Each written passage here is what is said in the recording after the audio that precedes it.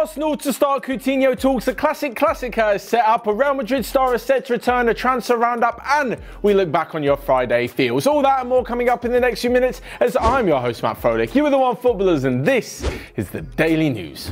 So first up, and according to reports, Arsenal are the latest team to open talks with Kia Joorabchian, Philippe Coutinho's agent. Now, over the weekend, Bayern Munich have said they will not be using up the option to sign Philippe Coutinho on a permanent basis because, well, the deadline has passed and they didn't decide to do it.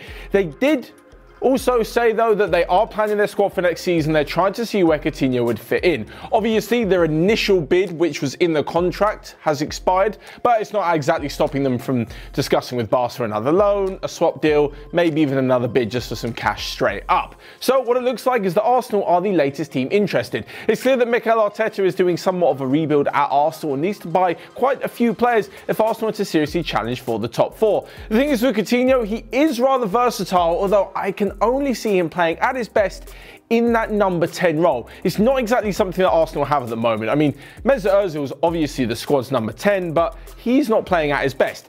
Is it because of the system, or is it because Ozil's just being a bit lazy, or he's not really into it anymore? Who knows? But hopefully for Philippe Coutinho, if he does move to Arsenal, he'll see the kind of form that he saw at Liverpool. The kind of form that made Barcelona pay so much money for him. Arsenal fans will be hoping that he then doesn't go on to play like he did at Barca. Personally, I think if he's in that number 10 role, he could be a brilliant player. We've said it before, he's just a fantastic footballer on the ball. But if he's farmed out to another position, maybe left wing at Arsenal, even right wing, I'm not so sure it will go as well. Anyway, Arteta is said to be a big fan of Coutinho, and it looks like in the summer, maybe, just maybe, a loan deal is probably going to be the best option. Moving on though, and to a quick roundup of the weekend's Bundesliga action, because Bayern Munich and Dortmund have set up an unbelievable Klassiker on Tuesday night. There is another round of Bundesliga fixtures, and yes, on Tuesday evening, the top two sides in the country will be kicking off against each other. Now, over the weekend, Dortmund did manage to narrow the gap to just 1 point with a 2-0 victory, which saw Rafael Guerreiro and Achraf Hakimi score. Not only are they scoring and assisting, they're close to being the best fullbacks in Europe this season. There, I said it. Might be controversial, probably mainly with Liverpool fans, but they're a pretty good force for Dortmund to have when the likes of Erling Haaland isn't scoring, which is, let's be honest, one game every full moon. Anyway, they did, as I say, reduce it to 1 point, the lead that Bayern Munich have over Dortmund, before it went back to 4 after Bayern Munich put in a pretty good display and a 5-2 victory over Frankfurt. Alphonso Davies is on the score sheet, Thomas Müller, Robert Lewandowski, all your fan favourites are banging in the goals. And as well as this, Timo Werner, well, he grabbed a hat-trick against Mainz, and they must be sick of him. Honestly, if there's one team in Germany that is going to be delighted if Timo Werner leaves the country and plays abroad, it's going to be Mainz. Against them this season, he has 6 goals and 3 assists in just 2 appearances.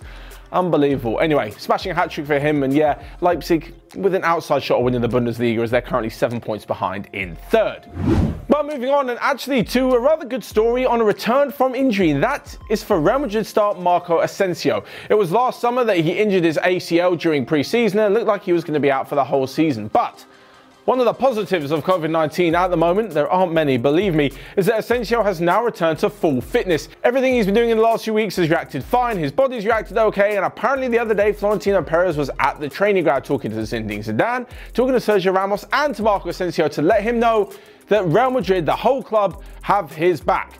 If he's going to get back to the first team and if they get him fully match fit and raring to go at the top of his game, Asensio is one hell of a player. It's clear that Zidane has a lot of faith in him, and with his versatility, he could really help across Real Madrid's front line. He could fill in for Bale on the right-hand side, Hazard on the left-hand side, or even, as a last option, if Karim Benzema is misfiring, because it looks like Mariano and Jovic aren't exactly the ones to do that. Anyway, I've spoken about that before, and on top of this, Asensio will also be looking to get back into the Spain squad for Euro 2021, with Luis Enrique reportedly a big fan of him as well. So next up, in a quick roundup of the rest of the day's transfer news, Rafa Benitez is dreaming, apparently, of an emotional return to St James's Park, and if he does, he wants to bring John Stones and Ross Barkley into the club. Loris Karius looks like he could be leaving Liverpool to join Hertha Berlin. Inter Milan are in talks with PSG over a permanent move for Mauro Icardi to the French champions, and lastly but not least, Southampton are facing a bit of a financial crisis and may be forced to sell the likes of Danny Ings, James Ward-Prowse and Nathan Redmond as they look to balance the books.